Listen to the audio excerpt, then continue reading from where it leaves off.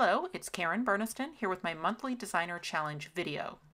The theme this month is tiny accessories, and at the time of this video there are two die sets that fit that bill, Tiny Accessories 1 and Tiny Accessories 2. Now those little accessories are sized to fit on all of our little animal dies, but for my challenge card I decided to use them instead on one of our charm sets, so I dressed up the Sweet Treats charms. And you can check out all of our die designs at karenburniston.com. So first I'll work on my Sweet Treats charms, and what's nice is that you can cut everything at once. I'm using a Sizzix Big Shot, but you can use any machine that can accommodate a wafer-thin die. Speedy fast, I'm going to get these charms assembled. Now if you'd like to see a slower version of this process, you can watch the assembly video for the Sweet Treats charms. You can always find those assembly videos on the product page on our website. So you just go in and look for Sweet Treats charms and the video will be right there on the product page. Or you can go to the YouTube channel and then you'll find them under a playlist for all of our die sets. Now before I accessorize those Sweet Treats charms, let me show you another set that I've already made for the project. So I made a popsicle and put a monocle and a top hat and then just drew in the eyes and the mustache. And those were done with Tiny Accessories 1. And I stuck with Tiny Accessories 1 for the other three charms in that first set. So I just added glasses and bow ties. And when I needed face parts, like eyes and mouths, I just drew them on with a black pen. And for this next set, I'll use both sets. So I'll use some of the pieces out of Tiny Accessories 1, but then also some out of Tiny Accessories 2. And I'll start first with a superhero ice cream cone. On the superhero cape, it's real easy. You just place your item over the cape and then fold in the two little triangles at the top and glue them down. And then the superhero mask at the top. And then I'll just finish out by using a black pen to draw in a couple of eyes. For the popsicle, I'm going back to Tiny Accessories 1 because there's a little pirate outfit and I thought that would be perfect for a pirate popsicle. And I just found the easiest was to put the accessories on and then add whatever facial features you needed. So in this case, just one eye and a little smile. Back to Tiny Accessories 2 for the watermelon. And there is this little purse die that works perfectly with double-sided paper because you fold over the flap to make the flap of the purse. So it's really great when you have double-sided pattern paper where you've got a good coordinating color on the other side. And then I just hold that little flap down with a spot of glue.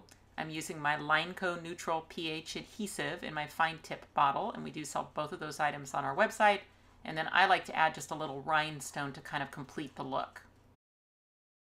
There is a pillbox hat die in that Tiny Accessories 2 set that does have an optional stencil feature, so I've just gone in with a white pen to highlight the bow at the top of the hat. So then I just glued all those pieces to the watermelon and finished her out with a nice pair of spectacles. And I just used the seeds that I had already put on the watermelon as the eyes and then just connected a couple of them with a line to make the mouth. And then on my final donut charm, the heart-shaped glasses from 2 and the bow tie from 1. Today's card is going to be an alteration of the Charm Accordion, and I tend to always come back to this die set. It works perfectly with the charms, and it has a lot of versatility. You are always choosing your number of pages, so you can make a quick 2-page card, maybe you're making a 3-page card, or you can just keep on going. So here's one that Jessica Tumlinson made for me. It has 16 pages. But it's also an easy die to alter. So for instance, you can watch a video that will show you how to assemble it as a staggered accordion. And I've done that in a few different styles. And then you can also stagger that accordion, but do it with rectangles instead of squares. So just lots of versatility with this die set. And another reason it goes great with all of our add-on charm sets is because of this die here, which will cut 4 paper jump rings. And those look particularly realistic when you cut them out of a metallic cardstock. So the first thing I'm going to do is switch to our Squares Crosshatch die set, and I'm nesting together dies number 3 and 4 to make some nice crosshatch frames. And those happen to fit the Charm Accordion just perfectly. And then on the Charm Accordion set, I'll use the big page die itself to cut twice out of red cardstock. Now my alteration is going to be to turn the pages themselves from rectangles into squares. So I want to put the top edge of the accordion at 3 1/4 on my trimmer and then just trim off the excess cardstock at the bottom. And I'll do that on both page sets. Now there is a hinge die that's included in the Charm Accordion for connecting page sets together, or another option that I'll use today is just to take that leftover cardstock, cut a piece that's 3 1/4 inches high, and then I'll need to trim the width down to about 3/4 to fit it between the page sets. So a paper hinge like this is a great choice if you just plan on hiding it behind the page sets so that you don't want the decorative look of the hinges, you just want to get the 2 page sets connected together. So after folding that in half up the middle mountain style, then I just use a strong adhesive to attach that to each of my page sets as a hidden hinge. That center fold will be a mountain in the finished card, but the other 2 folds, the ones in the middle of each page set, will be valley folds. And those have been scored by the die, so it's just a matter of finding the folds. I chose a rather heavy cardstock, so I'm going to reinforce those folds with a bone folder. And I do love those thicker 100-pound cardstocks for accordions. And for my interior decoration, I will add those square frames that I cut earlier. And it just so happens that they fit perfectly on the Charm Accordion. The best way to line them up is to look at the inner edge of the frame and just have a little bit of your base color showing. So you'll see how easy it is to line those up.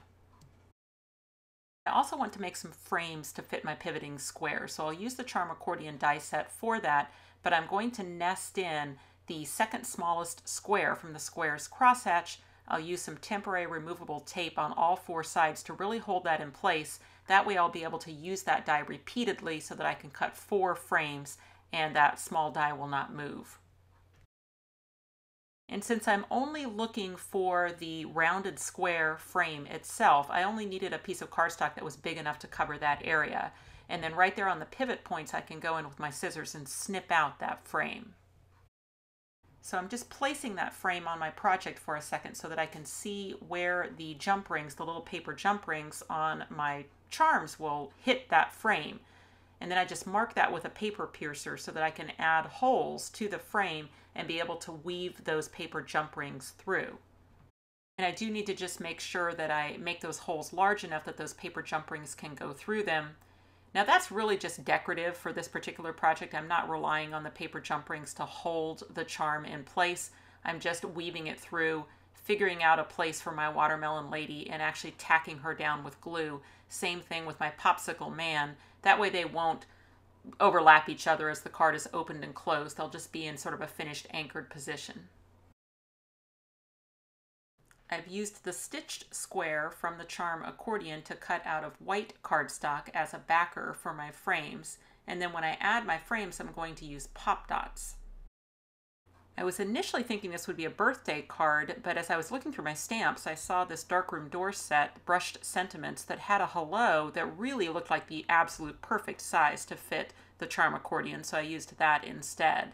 And then I'm just going to cut that out with that same stitched square that comes in the Charm Accordion set. And then just one of those red frames on pop dots. And then I just repeated that same process to add my other large charms on pages 2 and 4. In the Charm Accordion die set, there's a little piece that you normally use between the pivoting squares to connect them. But for today's project, I wanted to show another option, which is to use ribbon. So I turn the piece over and I add strips of a red liner tacky tape across the center of each pivoting square. So just a quick check to see which is page 1, and it's there on the left, so that's where I will start with my ribbon. I peel up the liner on that piece of tape so that's sticky, and I just want to leave myself a little tail out to the left side there. And then the ribbon needs to go across the front of the album and then back behind the second square. Then it will stay behind the album between the second 2 squares, but then go in front again between squares 3 and 4. Now I can turn over to the back side and work on the second square. And what I want to do is get this album into a nice viewing position so that I can see how much slack I want to leave between the 2 squares. And I decided on about a 1/2 inch. I did not measure it, I'm just going by eye, and that is completely up to you because you could leave more space between or even less. It really doesn't matter, you just need to be consistent. So turning over to the back of the album, I can lift the ribbon out of the way to get access to my tape, make that sticky, and then once again I want to make sure that I'm consistent so that I have about the same distance between the squares as I did between the first two, so about a ½ inch, but I'm not measuring. Then I remove the liner of my final piece of tape, once again being consistent on the distance between the squares. Once the ribbon's on, I can train this to fold. So what I want is the inner squares to fold opposite to the outer ones. So the outer ones are going valley, mountain, valley, and the inner ones are going mountain, valley, mountain. And that way that first page will spin around and become the front of the album as well. And then I like to just open and close it a couple times, make sure that I really like the way it's looking and operating, and then I'll trim the ends of the ribbon into decorative fishtails. And then with my final 3 charms, I'm going to hang those off of the ribbon. So I need to make sure that I poke and enlarge a hole that's big enough to get that paper jump ring through. And then in this case, I want to seal my jump rings. So that means adding a spot of glue out on the end and then overlapping the 2 ends so that they will seal together and trap that charm on the ring, and it can't fall off as you open and close the card.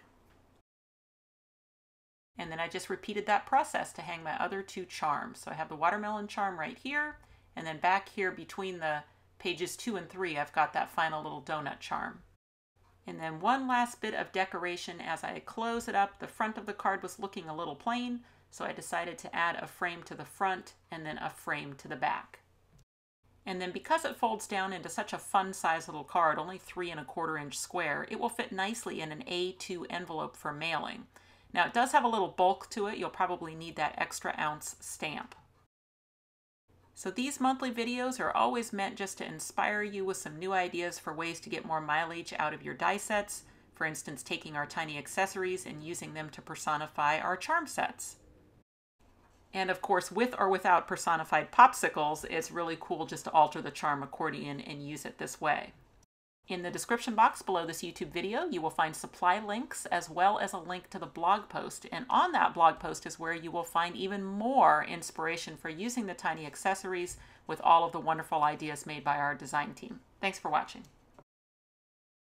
If you click on the website link, you'll go to KarenBurniston.com, where you can find out information about purchasing these dies as well as links to all my other social media accounts.